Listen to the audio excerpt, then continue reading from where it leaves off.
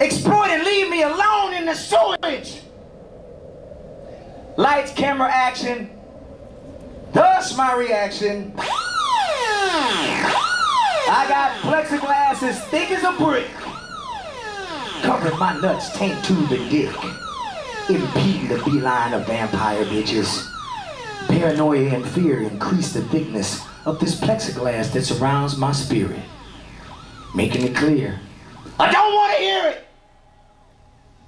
This here plexiglass protects my soul, indicating by no means do I want to be told on how I should think or see or be or feel, or for that matter, how I should love or lust. So from here on out, it's serenity or bust. Even if I'm ripping out hearts and guts, this plexiglass comes in handy. My reaction thus, when times get rough, this plexiglass is durable and tough. And there's a plexiglass chest plate over my liver and heart for those who wish to destroy my creativity and art. And most of all, a plexiglass helmet for my brain, because most people are straight rude and insane.